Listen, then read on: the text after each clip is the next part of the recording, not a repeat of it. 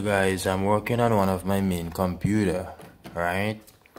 And actually this one is a mini one, and we are getting a problem because I did over the system.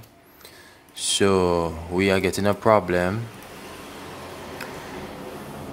We are getting this error when we update. Actually, I'm switching this from 32-bit to 64.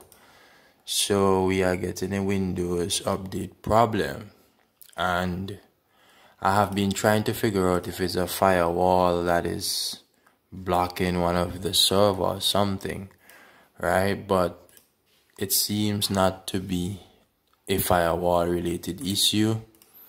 I'm actually going to show you how to fix this. This is the error that we are getting, the error code 872EFE. Actually, you want to head over to your browser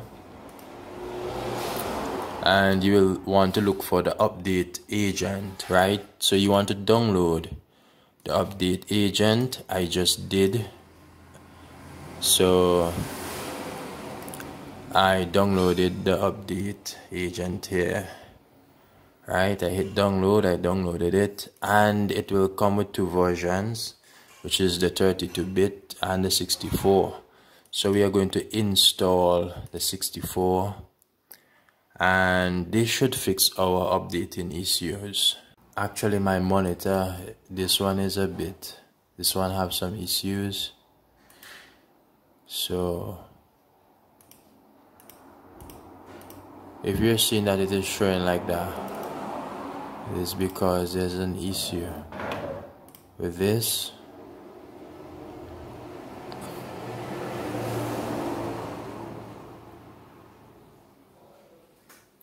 So after you extracted the folder, right, it should be at documents.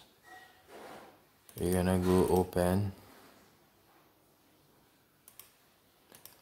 So guys, if at first the first one did not work, you want to download a different version. As you can see, the one that we downloaded at first seems like it was for Windows 8. So we went back and we downloaded this one, which is for all 64-bit operating system here. So we downloaded it a while ago. It is actually updating now, and this should fix the issue. Now we can restart our computer. The reason why I'm switching from the 32-bit is because actually I have a lot of software that require a 64-bit to run. So I'm going to upgrade this computer from 32-bit to 64. Then after, I'm going to actually use the Windows 10. I'm going to update this to Windows 10. So you can just take a look at it. It's a mini PC, 4 GB of RAM, and SSD hard drive. Also have a wireless card as well, so this is wireless as well. Have the Ethernet cable, VGA, power cable, flash drive. I have a keyboard hook up to this, and also the wireless mouse. So the computer is on. We are going to update now. So let's update.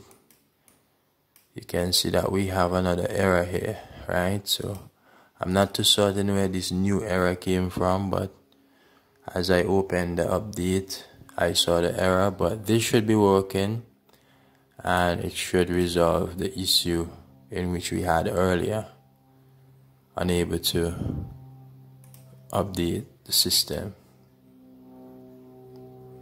So normally when you're doing your update, this normally takes some time to update. As you can see, I still have some drivers to install, and I really want to do so using the Windows update. It is more easier. You get all the essential drivers update from Windows. So this is it. It may take a few minutes for you to see the drivers showing up, and this actually fixed the issue. So what I'll be doing, I'll be pausing the video and resume the video after, right? So that I don't bore you in any way, because this might take a while to search for all the needed drivers. So guys, you can actually see our update is all here, and what we're going to do, we're going to install the important updates. Then we are going to install, where you see optional, we are going to install the important updates. You can see Windows Server language package there as well, but we're just going to install what is important to us in terms of what I selected here and these updates here. So that's what I'm going to do.